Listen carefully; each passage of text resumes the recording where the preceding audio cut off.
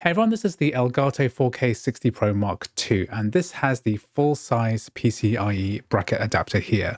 And what you might not know is that if you want to convert this into the low-profile adapter, then this actually comes with the box, the original box that this came with. But if for whatever reason you have lost this bracket, then you can actually request one for free from Elgato support, and they'll actually send you one for free. So if I just show you here, all you've got to do is go to the Elgato support website, and then you use the support form here. So basically you just go directly to customer service and then send them an email. And basically what they're going to request is your full name, phone number, shipping address, and most importantly, receipt or proof of purchase. So if I bought this from Amazon, for example, then I would make a PDF of the invoice and then basically send it over, and they're going to send you a free bracket.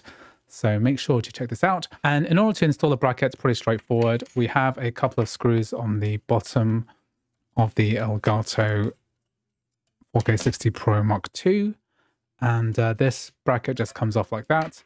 And then we have the alternate bracket, which just slots in like so. And then this is basically going to fit any kind of low profile case. So if I just pop this in over the HDMI slots here, and I use the two original screws, we just screw both of these in.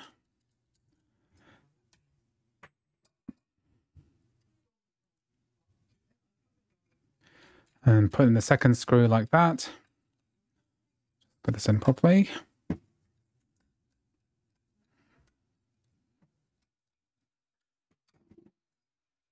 Then we pop in the second screw, and voila, we now have a low profile card instead of the full size card.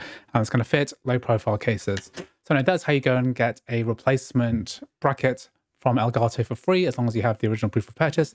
Thanks for watching, and I'll see you in the next video.